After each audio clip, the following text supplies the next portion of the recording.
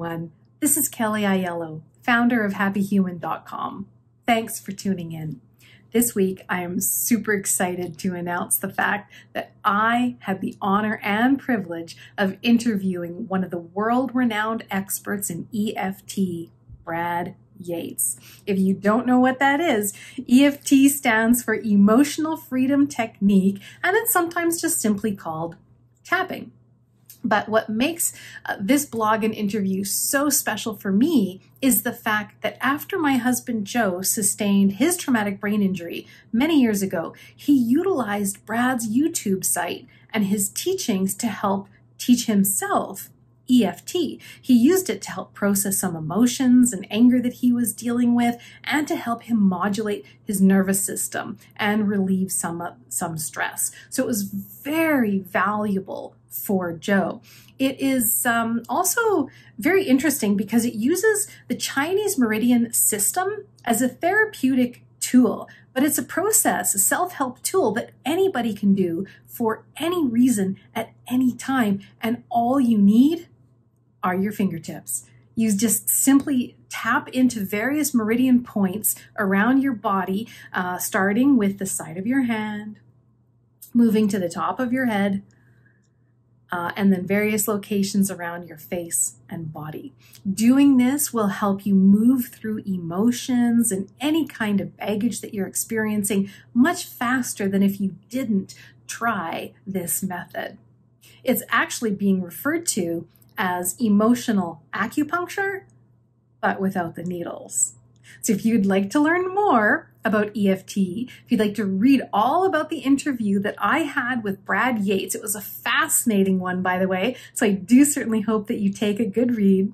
You can find the link to the article in the details section below. I will also link to Brad's website and his YouTube channel as well, so that you can get started on practicing EFT with Brad as well. Thanks for watching. Please like, share, and subscribe to my videos. It really helps with the YouTube algorithm, and I would greatly appreciate it. Thanks for watching. Stay well, and I'll see you next time.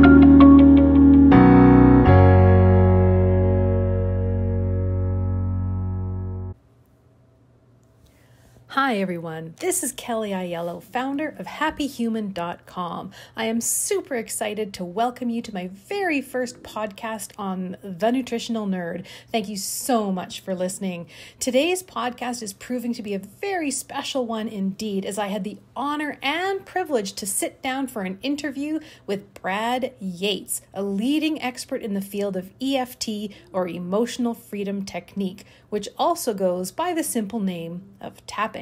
If you've never heard of this technique before, it's a way of integrating the Chinese meridian system into a therapeutic process by tapping on meridian points around your body with your fingertips. So because of this, EFT can be considered emotional acupuncture without the needles. It's a simple self-help protocol that anyone can do on themselves for any purpose and at any time to help you move through emotional pain, stress, and emotional baggage quickly. So, without further ado, I would like to welcome my very special guest, Brad Yates, a leading expert in the field of EFT. Let's hear what Brad has to say about this fascinating technique. So this is definitely how I ended up where I am, becoming a natural nutritionist and then a brain health coach on top of that. And so all of these different natural modalities are an integral part of both of our lives. So again, I'm very grateful that you agreed to do this for me. And then, of course, I'll be happy to send you the link to this blog post, and hopefully I have your permission to link back to your site as well, so that people can get started practicing with you as well. Oh, please. I want this work to reach as many people as possible, so I appreciate the opportunity to reach even more folks. Perfect. Awesome. So how did you first get to learn about tapping? The question I call, how does a grown man find himself tapping on his face for a living? Oh. I had been an actor and had traveled the world doing theater, and then came to Hollywood to be a movie star. Yeah. And in the process of that, met a woman, fell in love, got married. And when our first child was on the way, I thought, hey, maybe I should have a backup career. So Gotcha. Instead of getting a standard 9-to-5 job with a steady paycheck, I trained to become a hypnotherapist, because I'd always been fascinated with the power of the mind. Yeah. And so I was doing that, and after a couple of years of doing that, our second child came along. And at that point, I thought, as much as I love acting, this personal development work is really my calling. This is what I really feel like I'm supposed to be here to do. Right. So we left Hollywood, moved to Northern California, and through some other hypnotherapists, I found out about energy work and tapping. And so I went and took a full-day training with Gary Craig, the founder of EFT, and just fell in love with it. And little by little, after that conference, I started. I took the online training that he had. At that point, it was VHS tapes. You had got a huge box of VHS tapes. Right. So that's going back 20 years. And little by little started introducing tapping into my hypnotherapy sessions, and little by little they became tapping sessions. And then I loved that it was something that was simple that people could do for themselves at any time. And just very, very quick, very simple. And then around 2007, YouTube was still pretty new at that time, and I thought, hey, wouldn't it be cool if there was a YouTube video that people could start their day with? And I'll call it Tap of the Morning. And that was all I ever intended to do, was that one video. Yeah. Yeah, I'll put up a tap video, and then it was like 6 months later that I came up with my idea. I came up with an idea for a second one, and then another 3 months, I think, before the third one, and then the idea started coming, and now there's over 900 of them. Wow, nice. Oh, very good. Interesting. Yeah, it's interesting how life just kind of pulls us into the areas where we're just meant to be, right? Yeah, if we pay attention. Yeah, very true. Sometimes Very true. sometimes it pulls, and we're like a toddler with our mom trying to take us away from the playground. It's like, no. It's like, yeah, trust the universe. It knows where you are meant to be.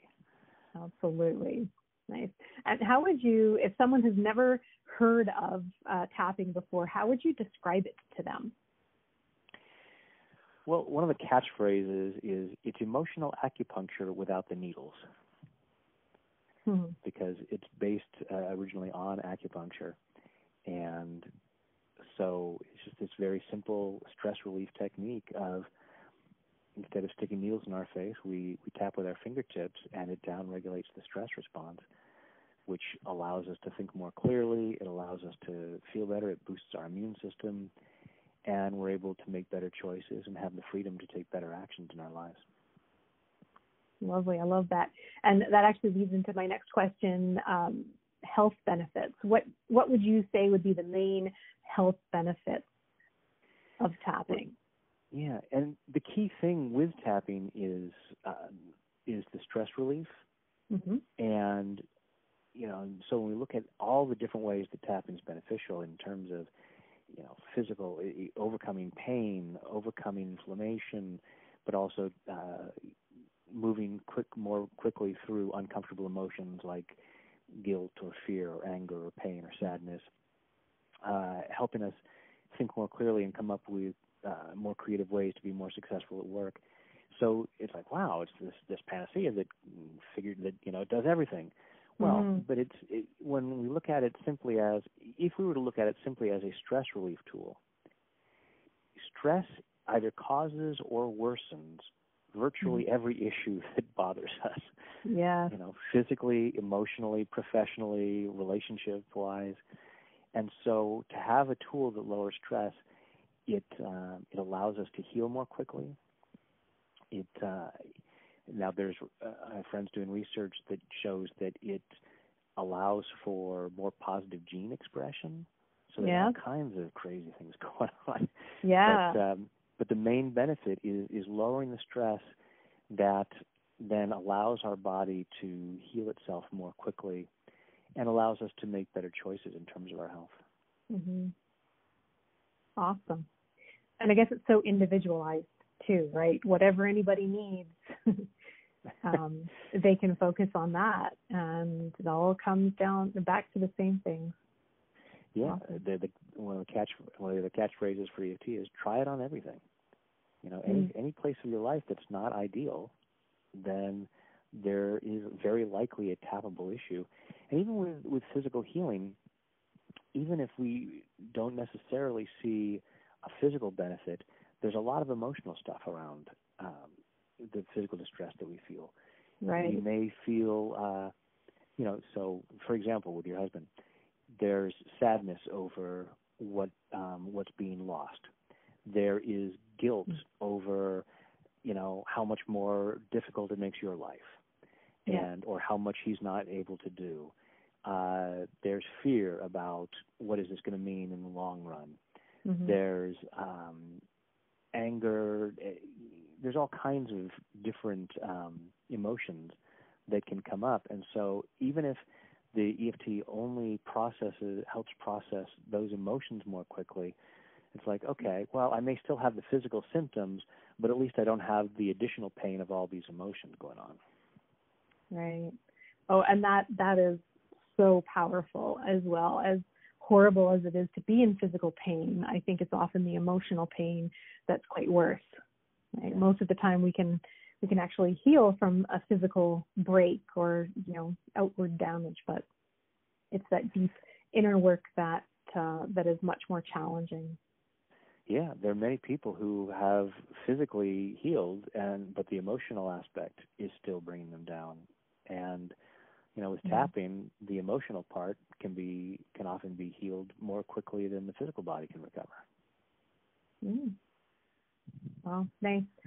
Okay, and then why do you believe that tapping for self-love is so important? Yeah, it's because when we allow ourselves to love ourselves, we naturally treat ourselves better. And in that process, we also naturally treat other people better. So, and looking at it as, it's been said, there's only two emotions. There's love and there's fear. So as we clear away the fear and allow more love, then we think more clearly, we take better care of ourselves, we make better choices for ourselves and others. And it really starts with us, because it's very difficult to give away what we don't have. And it's very difficult for other people to love us as fully as possible when we're kind of putting out a vibe of, well, I'm not really worthy of love. I don't really love myself, so why on earth would you love me? Right. Nice. Okay. And then is there, I know the answer to this one, but I want to hear it from you. Is there a specific amount of time that people should dedicate to their practice to receive the best results? Yeah, it always depends on, with anything, it's how much time is it going to take. Like, how long should you wash your hands? Well, right now they say 20 seconds, going through happy birthday twice. But it depends, did you just make some bread and you've got some flour on your hands, or have you been working on your car and you have grease all over your hands? So it's gonna depend on what there is to clear. And sometimes we won't, how much do you exercise? Well, I don't know. What are your fitness goals? Right. Half an hour is a good idea for everybody, but if you're trying to buff up for a film role in a Marvel superhero movie, it may take more than a half an hour a day. Right. So it depends on the goals, and it depends on what's in your way. How much overweight are you if you want to get into really good shape? Then, but so and any amount that you do is better than none. I recommend tapping on a daily basis because, to me, it's energy hygiene. So we have physical hygiene, where we generally shower once a day, whether we feel we need it or not. We generally brush our teeth a couple of times a day, whether we think we need it or not. We don't wait until our teeth are obviously have green things growing out from between them and then say, oh, now I should brush my teeth. Right. We don't generally wait until the people around us are holding their nose that we say, yes, now I should take a shower. Right. But in terms of stress, we often don't do anything about it. I mean, some people don't do anything about it no matter how emotionally distraught they are. They don't do anything to help that. And some people, well, they'll wait until they're really stressed out. So even if someone knows about tapping, it's like, well, yeah, I use it when I'm really upset about something. Well, that's like brushing your teeth when your teeth are falling out. So I recommend at least a little bit of tapping on a daily basis just for energy maintenance. Right. Oh, nice. Excellent. Was that the same answer you had? Yes. Did I get it right? Well, yeah, with everything else, right? Absolutely, it does depend. But that's great. Yep. And is it, and again, I know the answer to this one, but is it possible to do too much tapping? I suppose it is. I haven't reached that limit yet, and I've done all-day-long workshops where we're tapping for several hours. And it depends on the person. I've done 2-hour workshops, and and that's more than enough for some people. Then when I've done weekend-long workshops, and then I'll have someone who will come to a day-long workshop that I've done, and they'll be like, oh, one day isn't nearly enough. But I've also did a weekend workshop, and on this Saturday night, I got an email from a couple that was there, and they said, hey, today was one of the best days we've ever had. Thank you so much. We won't be there tomorrow because we're toast. So it depends on the person. I've got a weekend workshop starting tomorrow, and for both Saturday and Sunday, we'll be tapping for nearly 4 hours straight. Right. Most people, if there is an upper limit, most people aren't going to reach that. I've said to folks, you're tapping too much if you could be out in the world doing the things that you want to do, but you're stuck at home tapping. Ah. If it's stopping you from living your life, that would be too much. Because the whole idea of tapping is to set you free to do the things that you can do for yourself and others. Well, a great analogy. I wonder if that too has something to do with what all that person has to deal with.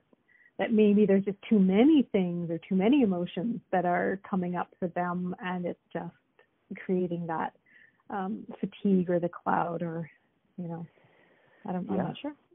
Yeah, and for every person, I find that there's no one right way for anyone, and even with symptoms and emotions, there's not like, oh well, it's always this that causes that. Mm-hmm.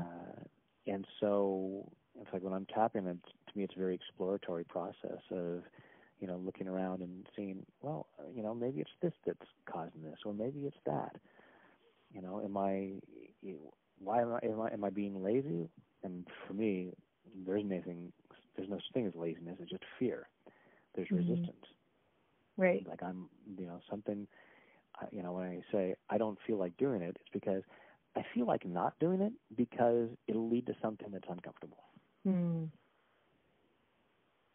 Yeah, very true. Nice.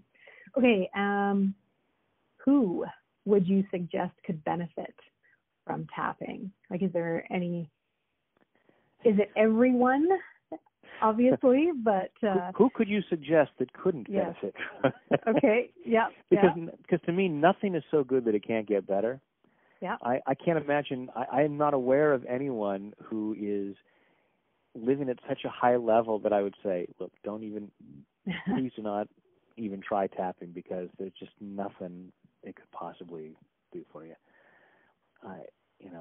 Everybody experiences stress. Everyone has their rough moments. Mm-hmm. It's not that rough moments are bad and should be avoided, but we want to move through them, ideally, I believe, as quickly as possible. Mm-hmm. Like it's not a matter of, okay, we're going to try to become robots that never experience fear or pain or anger or sadness. These are all part of, I don't believe in negative emotions. There are uncomfortable emotions, but it's all part of the spectrum of the human experience. But ideally, it's great to move through them as quickly and easily as possible, and everyone experiences them. Right. Awesome. Is there like a specific, other than in general, obviously everybody, and anytime there's stress or fear, but do you find that it's more beneficial for certain kinds of people? Like who have you seen get the most amount of benefit out of it? Would it be, someone who is in chronic pain, or is it someone who's got like a deep childhood trauma that they need to bring to the surface and heal? Like, is there anything like that, or? I would say the people who get the most benefit from it are the people who are willing to do it. Okay. But in terms of what group gets the most benefit, I don't think there's a way to quantify that, because I have seen, people have remarkable shifts. People will talk about life-changing shifts in terms of their physical well-being. There are people who will talk about life-changing shifts in terms of their relationships, in terms of their financial well-being, how much more money they're making, or how much more fulfilling their career is. So there wouldn't be a way to do a direct comparison to say, okay, well, this person's healing was or shift was more profound or more beneficial, because what's beneficial to us depends on from person to person. Because one person could say, oh well, I through the tapping I got this benefit, and someone else would say, well, that wouldn't be important to me, so I can't relate that as a greater benefit. Okay. So yeah, it'd be hard to give any kind of quantification about what would be the what is it most useful for.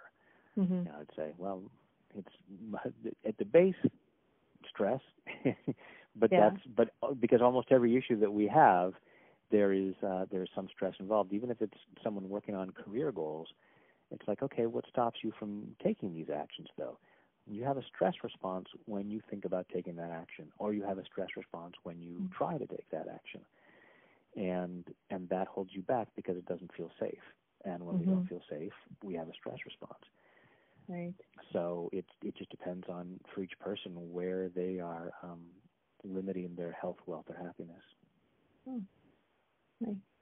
All right. And have you ever encountered people who think energy work like tapping is kind of out there or crazy or woo-woo? And if so, what would you say to someone like that? How do you respond? No, it's funny, Kelly. I've never had anyone question it. I'm sorry, I'm lying there. I get comments on YouTube about what I had one. It was so funny. There was a comment on a YouTube video yesterday. It just said WTH, and I wrote, and I thought, do I leave that there? Do I delete it? And then I wrote, and I commented instead and said, what a perfect comment for this particular video. Because the video that they put that comment on was the one on being more open-minded. Oh, how ironic! The irony was so palpable. I couldn't leave it alone. But I was at a conference 2 years ago, and someone came up and said, "So, would you consider what you do in the realm of the woo-woo?" And I said, "You might, but I don't. What I do is science. This is scientifically validated use of your body's energy system. That's like saying, would you say that exercise is woo-woo? Would you say that the Heimlich maneuver is woo-woo? But it definitely, because it looks a little strange to be tapping on your face, it turns a lot of people off, and they have a resistance to it. I also think that some of the greatest resistance to it is from people who they're not ready to move forward. And so if I come along and say, you could do this simple process and it will create changes in your life, they're like, you get away from me. Right. And the fact that it looks a little strange with the tapping, it makes it easier. It makes it easier to dismiss. Yeah. Regardless of the science, in an interview I was doing this morning, someone was asking about the research, and I said, the funny thing is, a lot of people who say, well, where's the research? And these are people who don't give a crap about the research, because throughout the day they're doing things that has no scientific evidence to back it up, or they're doing things that the science says that's unhealthy. It's like you'd have somebody smoking a cigarette saying, yeah, where's the research saying that that's beneficial? I don't know, but I'll show you the research that says what you're doing is killing you. Sure. So how important is research to you, really? and it's not to mock. I don't really mean it to mock or shame anyone, but they're doing the best they can. But I think that the question about the research so often is, I want to find a way to talk myself out of trying this. Even though it's so simple, you can do it freely online. You can do it at home where no one can watch you. There's no good reason not to try it. Right. Absolutely. But people, because I think it scares people that something could change it, that they will write it off as woo-woo. They'll find some way to dismiss it, and and it's too bad. And a lot of those people will come back to it later when they're ready. So I guess that's all fear-based as well. So if they are resisting, then there's fear. If there was no fear, there would be no reason to not give it a try. And they might try it and they don't see the result, because it's like if you haven't been exercising or out there sweating or whatever, and you go take a shower, you might not notice a huge difference.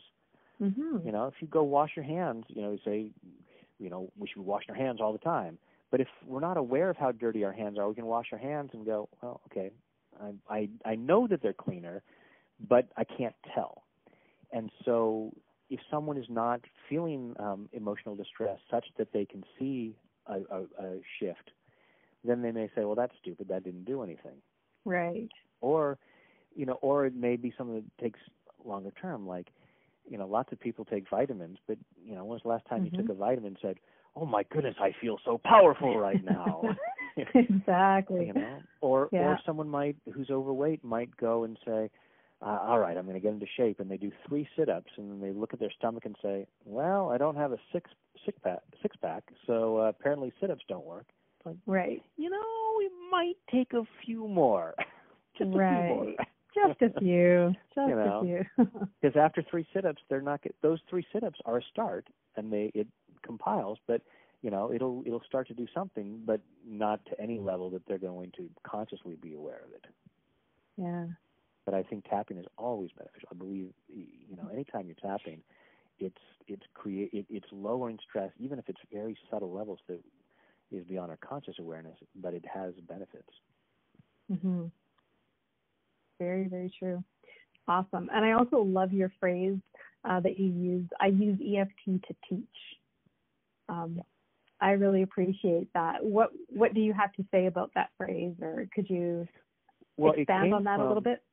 Yeah, it came from because a lot of people have asked me, hey, I really want to become a practitioner. Do you teach certification courses? And so the whole phrase was, I don't teach EFT. I use EFT to teach. Mm-hmm. Because when I'm, it's like a lot of times in my seminars or even just in my short videos, it's like I'm teaching a personal development workshop. I'm giving ideas that can benefit someone, like a suggestion of, hey, here's a better way to do this or a better way to do that. But we are resistant to things that will create change. Even if we know it's a positive change, we like things to stay the same. Even if our lives are crap, it's our crap. We know where it goes. We dealt with it yesterday. We're pretty sure we can deal with it today. Something new, even if it's, supposedly better, it's still different, and we resist that. So when, so we go, people go to personal development seminars all the time. They hear great ideas like, oh, I'm really excited about that. But part of our mind is like, oh, you get as excited as you want, but we're not going to do anything with this because we don't want to change. We like the idea of change, but we don't want anything to be different. And so there's this resistance going on. So I am basically using EFT to clear out that resistance so that we can learn things more quickly and take things in at a deeper level. Wow, I really like that. That's great. I think all personal development teachers should have people tapping through. It's like, if you really want people to get this, help them release their resistance. Because even if they seem all excited, chances are part of them is saying, yeah, I'm loving this right now, but I'm going to leave it behind as soon as I go home. Right. Wow.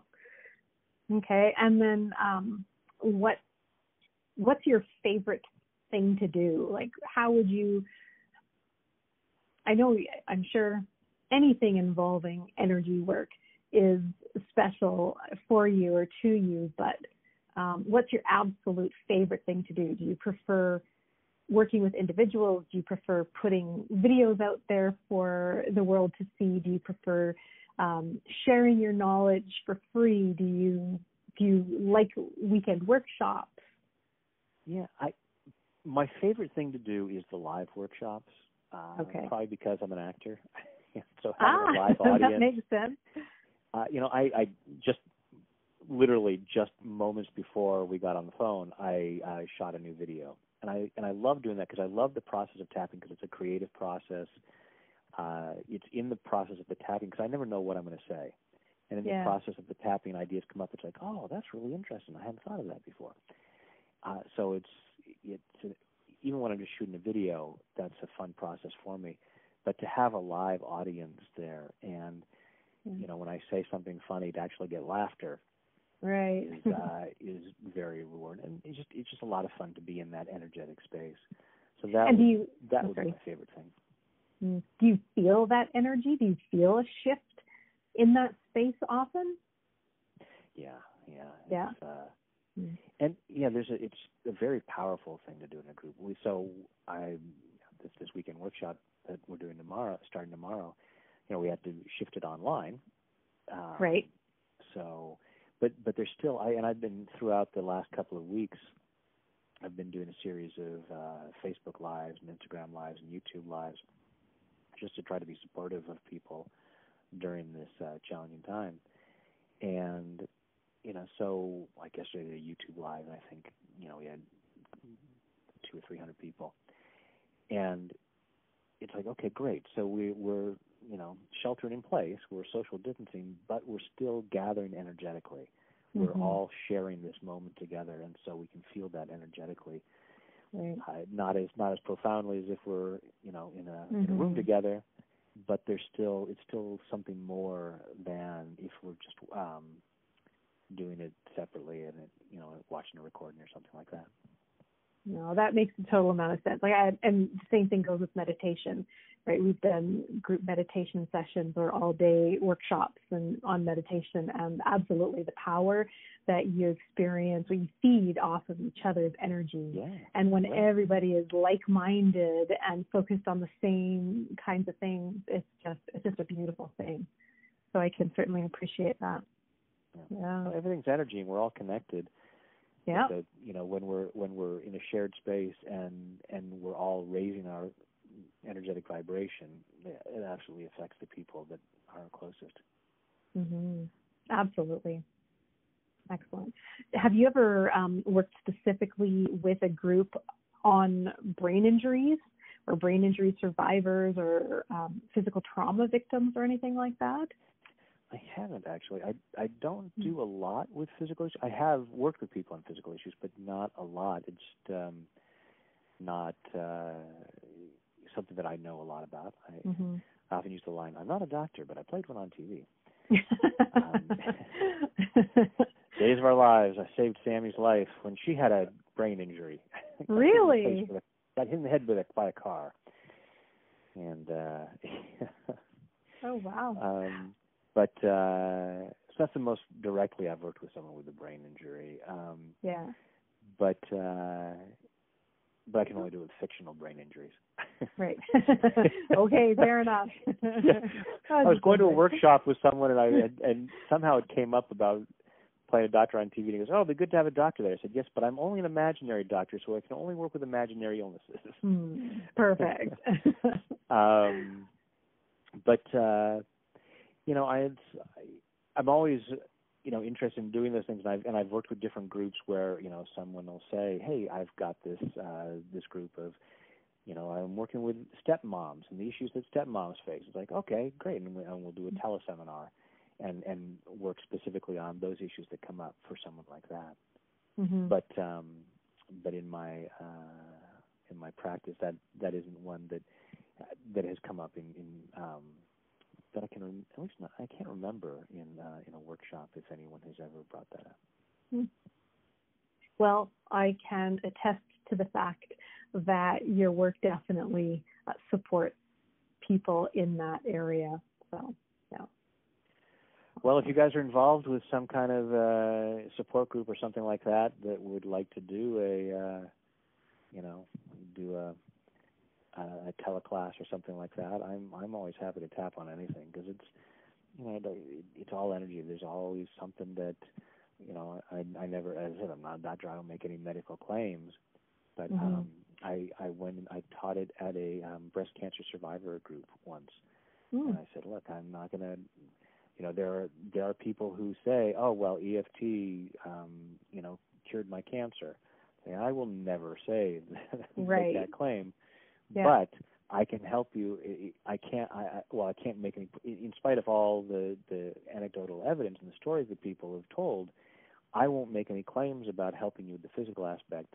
But I believe that I can help you reduce the stress and the emotional disturbance that is going along with whatever the ailment is.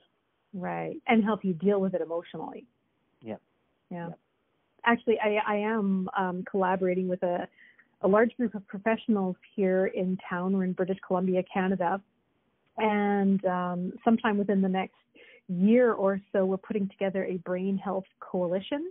So all the resources, counselors, not medical doctors, but naturopathic physicians. We're looking at neurologists and physiotherapists and all these different kind of modalities, putting them all together in order to pool our resources.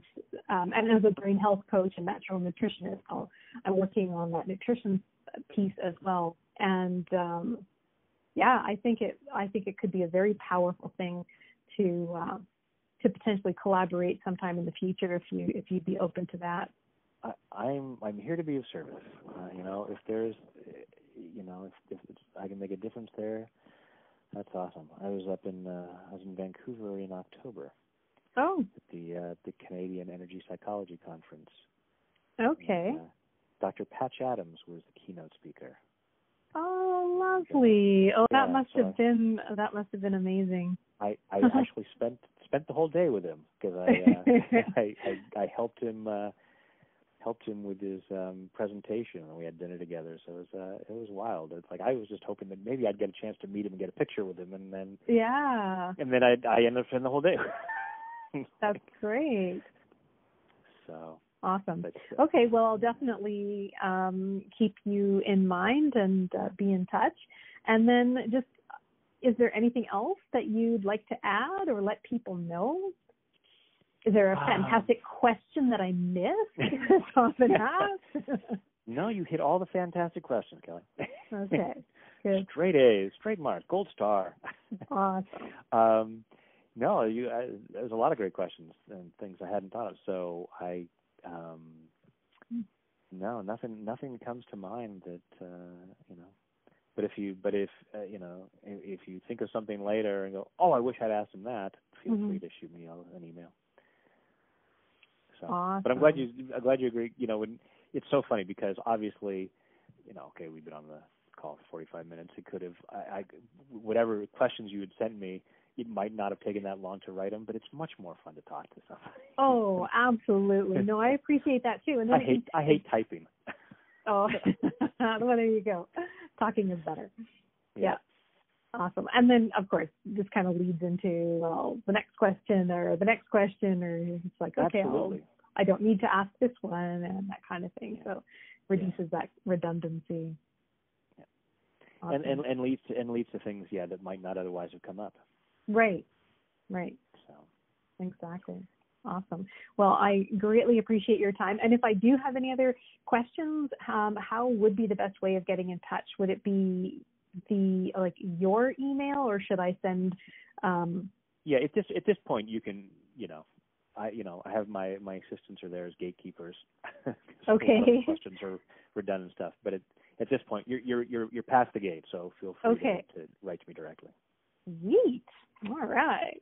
That's awesome. Thanks so much. You've got a backstage pass. Nice. Appreciate that. Okay. Well, thank you again so much. I hope that you have a wonderful weekend workshop. Thank you. Even though it is long distance, you're not in the physical room with everybody. I think the energy is still powerful enough to transcend that. So. Yeah. It'll be interesting. We're doing it on Zoom, so we'll be able to see people. So that'll be. Oh. I haven't done a workshop like that before. So. Nice. Yeah. So good. All right. Always open to new experiences, right? Especially in this day and age, we kind of have to. Yes, absolutely. So. Excellent. All right. It was a great pleasure meeting you and your husband, and you guys have a wonderful weekend. Thank you so much. You as well. All right. Take care. You too. Bye-bye. Thanks. Bye-bye.